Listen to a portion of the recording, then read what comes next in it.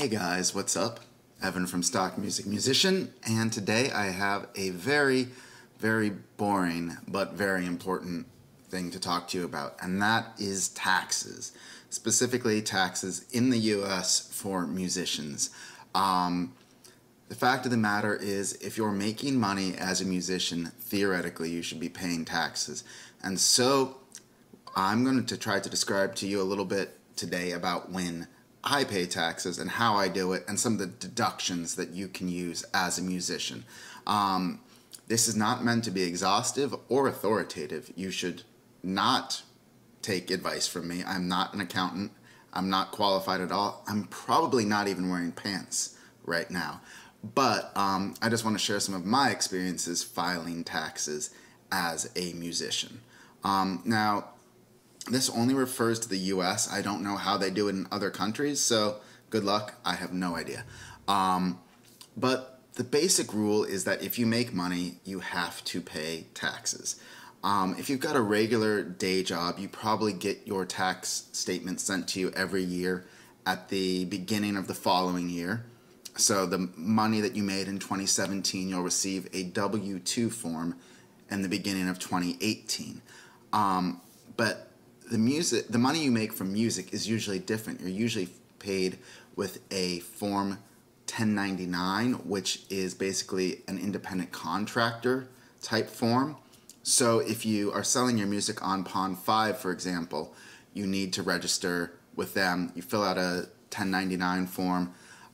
They'll send you at the beginning of the following year, they'll send you a statement basically with all your taxable information on it. And then you'll put that into your accounting software, which we'll get to in a bit. Or if you're playing a gig at a reputable location, they'll have you actually fill out a form before you play or before they pay you. Sometimes it's after sound check, sometimes it's after the gig, but reputable places will make you fill out a form. And then at the end of the year, you're going to pay taxes on that. Now, even if they don't make you fill out a form and you're getting paid for your gig under the table, you're theoretically supposed to report that income. So that's sort of the big picture. What type of income do you have to report? That's 1099 income. And this is only talking about income taxes as a musician. There's a few other types, but we're not going to get into that here. So if you've earned 1099 income as a musician, whether or not you've received a 1099 form, then you're going to file taxes in addition to your regular. It'll all be on the same sort of form, but this is in addition to your regular income. So what you're going to need to do over the course of the year, and what hopefully you have been doing, is both keeping track of all the money you earned as a musician. Often the 1099 forms at the end of the year help, but anything under the table, also hopefully you've kept track of that so you can report it at the end of the year.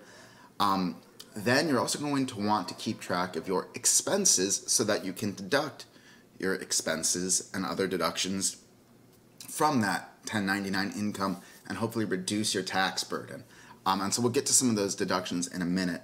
But what I want to talk about is how to track your information, your expenses and your income. I use a free website called mint.com, mint.com. I use it to track my personal finances and my business. And so what you're going to want to do is when you get in there, set up your Mint account and link it to your credit cards and your bank account and your debit account and all of that. And then every week or so, just like on a Saturday or Sunday, take like 4 or 5 minutes to go through any transactions you had that past week and tag them as either an expense or an income related to your music business.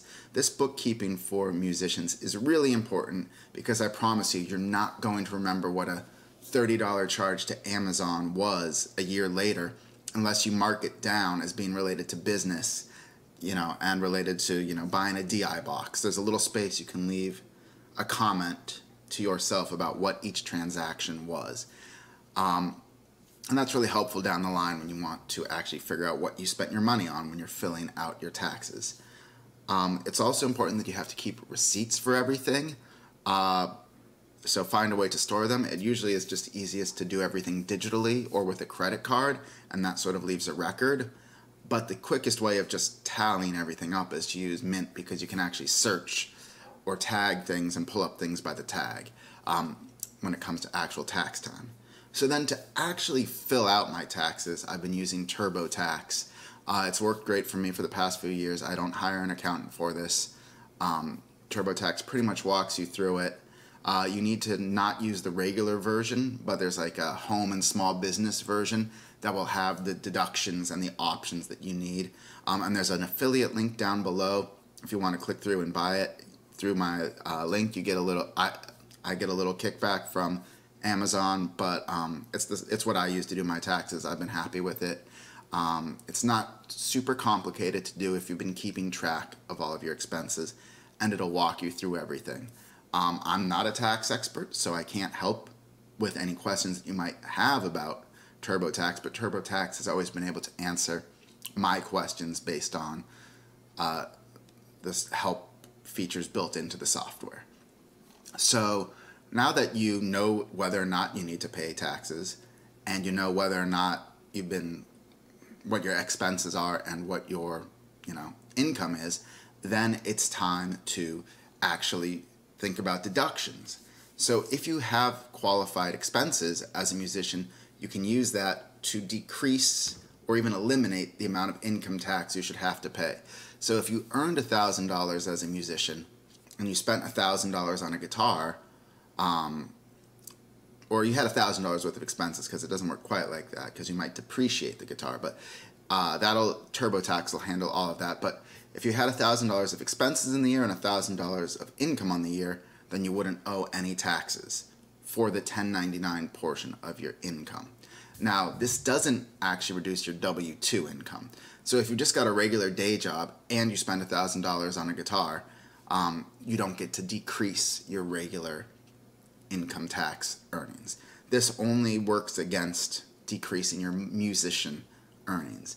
And so that's why you need to keep track of things, but also why you need to use the software to really figure out what things are. So let's talk about some of the most popular deductions. And let me also say right now, I've got a much more detailed written post. There's a link to that down below. It'll walk you through these things in a little more detail. But you can deduct the expenses of your musical equipment, whether it's plugins, whether it's software, whether it's hardware. Excuse me. You can also, deduct the cost of getting your guitar set up, or troubleshooting, tech support for your software, getting repairs, all of that. Strings, name it, you name it. So basically, it's just further encouragement to become a total gear slut, because you can be like, oh, well, I get to write it off. The next thing the broad category of things you can sort of deduct include educational expenses. And so those are things like, let's say you sign up for an online course like Mix with the Masters, Dueling Mixes, or my music licensing course. Those are all tax deductible. Or if you subscribe to, a music magazine like, Computer Musician or something, or if you even buy a book on music, those are all deductible under educational expenses. And similarly, sort of the category of things like keeping up with industry trends, is sort of educational and deductible. So things like a Spotify subscription or going to a concert could potentially be deductible. The next thing that is potentially deductible is the space in your apartment, your house, whatever. Basically, you can, if you use, let's say you've got a, 4-bedroom house, and you pay $1,000 a month for it, and one of the bedrooms is exclusively your recording studio, well, you can deduct $250 a month as an expense for your studio. And on top of that, you can also kind of divide your utilities, your insurance, all of that by the percentage of your property that is used for your studio or your rehearsal space or whatever. So that can really be a big place of savings, since most of us, our biggest expense is our living space. Another thing you can deduct is transportation and mileage. So whether you're driving to a gig, for example, or flying to a conference, These things are all deductible, and TurboTax will help you figure out what rate to charge and all of that. The important thing, though, is that you do have to track all of this stuff as it happens. Otherwise, it'll just be really hard to do at the end of the year. And finally, potentially you can also reduce your income or reduce what you owe, get a deduction for retirement savings, depending on exactly what your situation is. That's another just great way of reducing your income and getting some tax-free savings. So I really hope this was helpful. Again, this is not intended to be exhaustive. This is just, I know a lot of people aren't even thinking about taxes, so I kind of wanted to highlight a broad situation of where you need to pay taxes. I wanted to tell you why you should be keeping track of your expenses to save you time at the end of the year and hopefully make your taxes easier to do and maybe avoid an audit. And then some of the most common deductions to help you save money, and also just to give you some things to focus on when you're tracking your expenses. So if you've enjoyed this, please be sure to give it a like, share it with friends, subscribe, and also, again, if you want to get TurboTax, there's a link down below, an affiliate link. And then if you want to get more information and detail on this, there's a link to a web page I did where I really get into this in more detail. And of course, again, I'm not an expert. I'm not trying to give you advice. I'm just trying to explain my experiences. You should definitely independently do your own research. And I wish you the best of luck. Thank you.